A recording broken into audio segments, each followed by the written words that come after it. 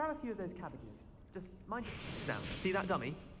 Just toss the cabbages at it, and they'll do the rest.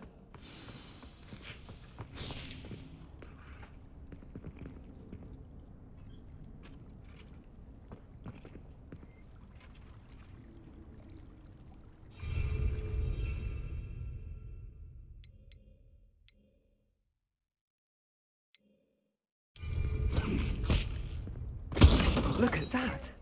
They'll take anything they can get their mouths on. Mum planted some in her garden last year to keep the gnomes out. Did save her the de-gnoming, but they left her honking daffodils in tatters. Vicious little bastards, aren't they? My kind of plants. Not like stupid booba tubers and bouncing bulbs. The kind of plants that just have your back in a fight. Not saying you can't go it alone, but, well, imagine that wasn't a dummy.